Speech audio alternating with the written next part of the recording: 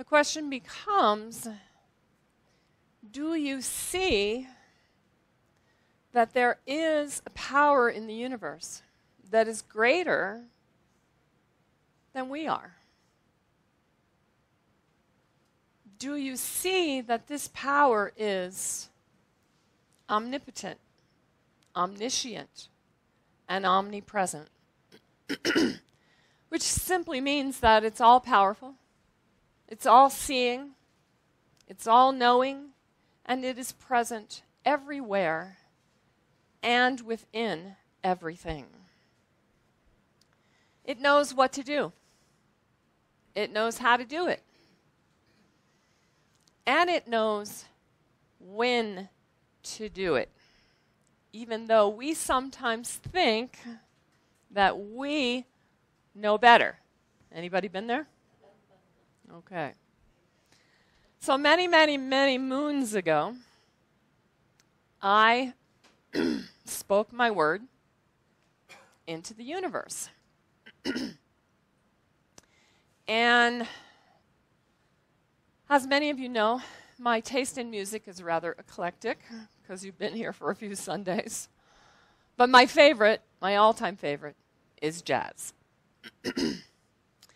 And so the thing that I spoke into the universe was that one day I would love to attend the jazz festival in Copenhagen. I forgot about that declaration completely and totally. So I was on the water taxi wandering through the canals of Copenhagen, and we came to completion. And there was another water taxi that went by with a jazz quintet on board, and they were playing. And our guide said that there was also live jazz music going on in the square, the center of the city. So I walked over to check it out. And I sat down on the bench, and I looked up, and there was a placard hanging between the two buildings that said, 2019 Copenhagen Jazz Festival. Whoa. I couldn't have planned that if I tried. There's no way. So the power responds. Definitely, directly and dynamically. Contact can be immediate. It can also be instantaneous. Or it can happen 10 years later when you least expect it. But the important thing is to pay attention to the clues, to listen to that still small voice. There is something creative flowing through us at all times. Once we understand that it can be used, then we can prepare to receive the gift. And if we have faith, our dreams and our desires come true. Even if every living soul on the planet denies that it's possible, it still works. It simply works by appearing not to work. And because we are unique, our perception of that varies. One of the things that I found so amazing about exploring that part of Europe, there was water everywhere.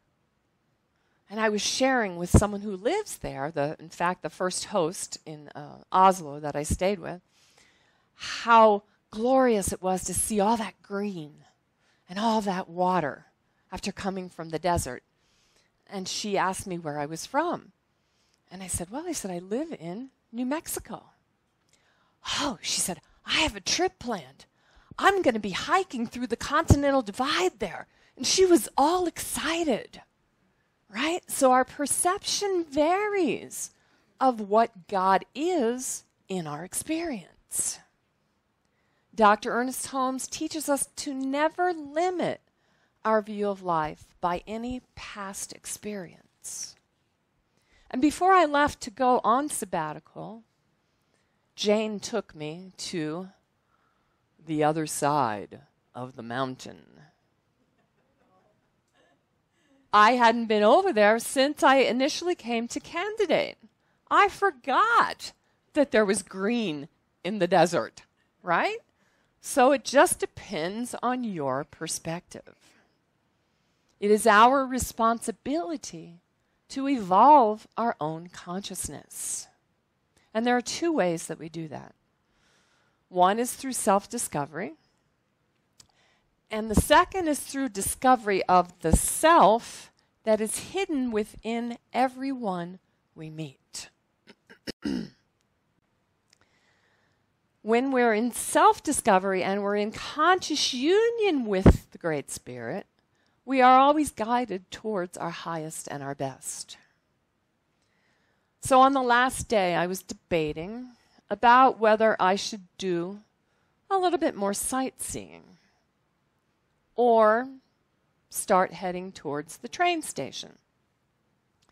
And so I heard that still small voice say, "Get on the tram and go." So I made my way, asked the tram driver if it went to the train station. Yes.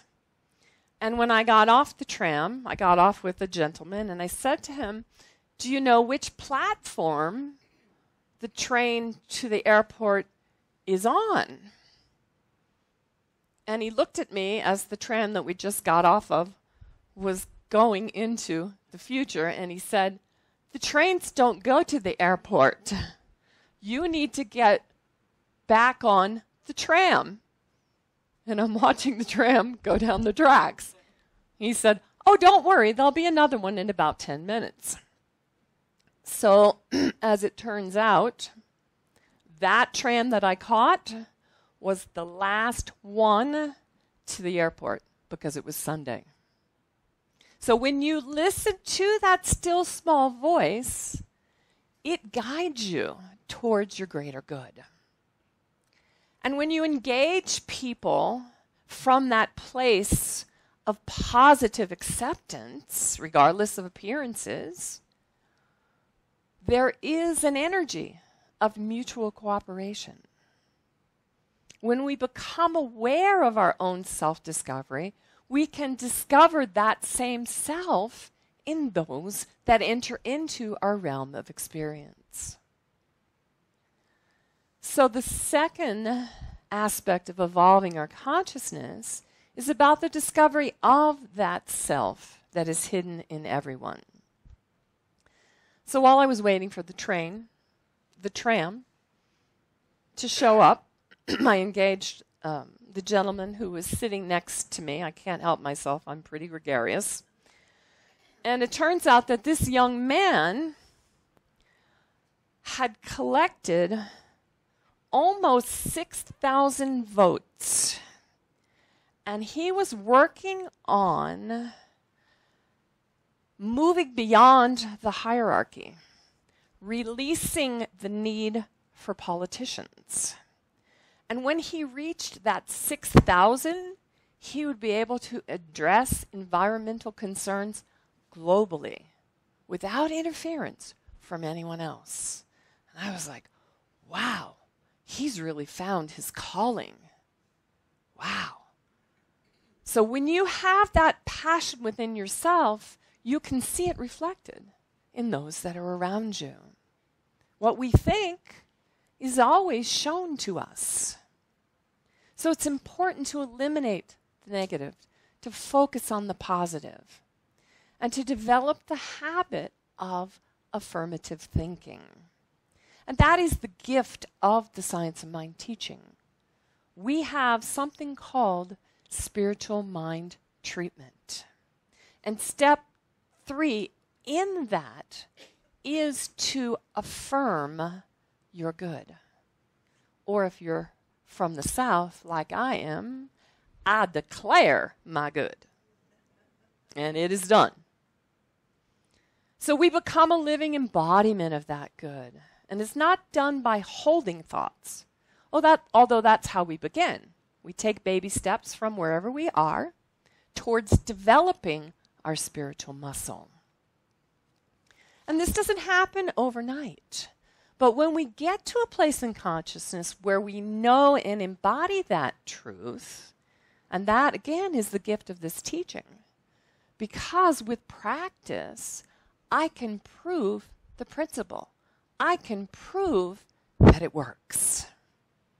So the law of mind, or the science of mind, which is just simply learning how to consciously direct our thinking, allows us to express our dreams and our desires through this incredible experience called life. Now, none of us are immune to what we refer to as the dark night of the soul. And you heard Michael Gott just sing about that.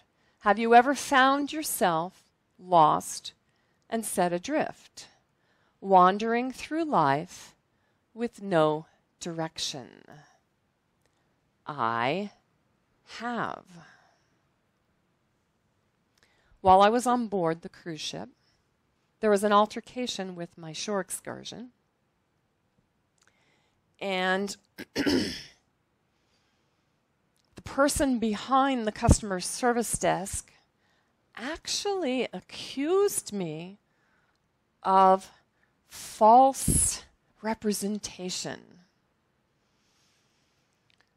And so I was a little miffed by that, as you can imagine. And I raised my voice. I lost my temper.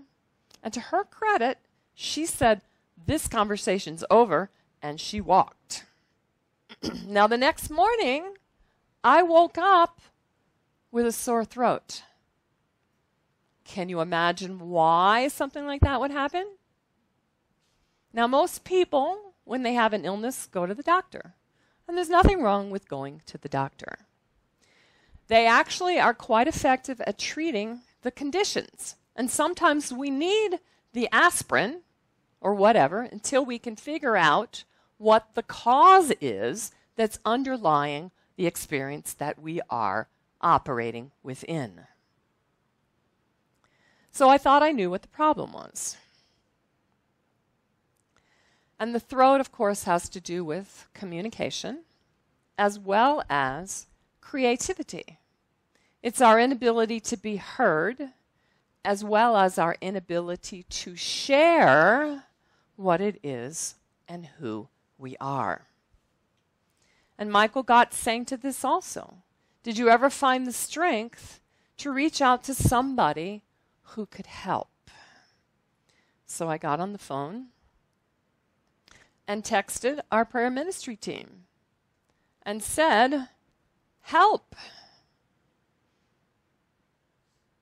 And it wasn't until I got home, because this teaching is about doing the work, and I opened the book from Louise Hay that says How to Heal Your Life, that I realized there was something deeper than what I had imagined the cause to be. And so the affirmation that she had in the book is this: I open my heart and sing the joys of love. Let's say that together. I open my heart and sing the joys of love. So what I discovered for myself was that there was an underlying energy, a discomfort with the idea of traveling alone. And fear puts a lower vibrational drain upon our energy. It keeps the lesser, lower timelines running. Whenever we fall victim to those negative persuasions, our spiritual evolution is put on the side burner. And there seems to be a belief that those who are practicing the science of mind teaching never get sick. There seems to be a fear about going to see a practitioner. Maybe it's a sign of weakness. So if you learn only one thing this morning from this message, learn that the science of mind is an amoral teaching. We don't do right or wrong. we do the work. We go within to find out what the cause is for whatever is presenting itself in our experience. So sickness is simply Spirit calling us to act, to take action, to delve deeper, to figure out what it is that has put us in that experience. And I know you've heard this quote before, but it's my favorite, from Dr. Tom Costa. Yea, though I walk through the valley of the shadow of death, I will not stop to build a condominium. Do you see that you are more than you believe yourself to be? Do you see that there is nothing in this world that can keep you from your destiny? The door is always open. Will you walk through?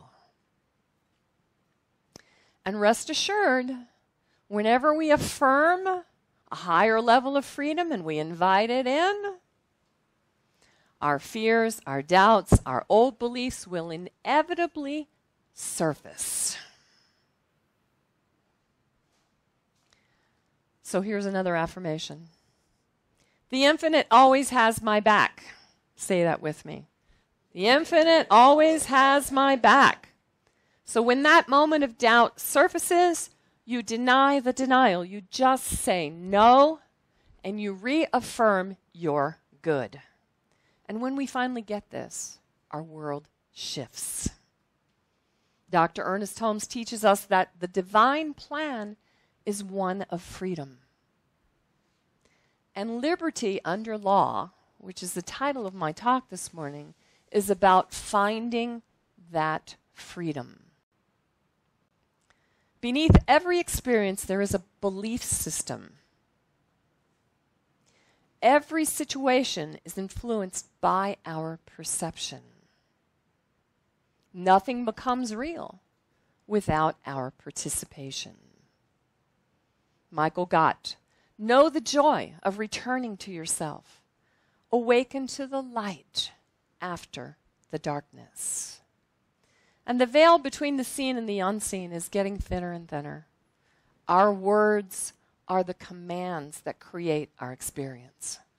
So it's up to us to be a responsible creator, to hold the highest possibility for Earth, to focus on power, peace, joy, love, harmony, and light. And this causes a ripple effect that raises the level of vibration of the entire universe. The vibration of love has a higher light quotient. It's more influential in the co-creative realm. So I encourage you to stay conscious, to align yourself with positive change.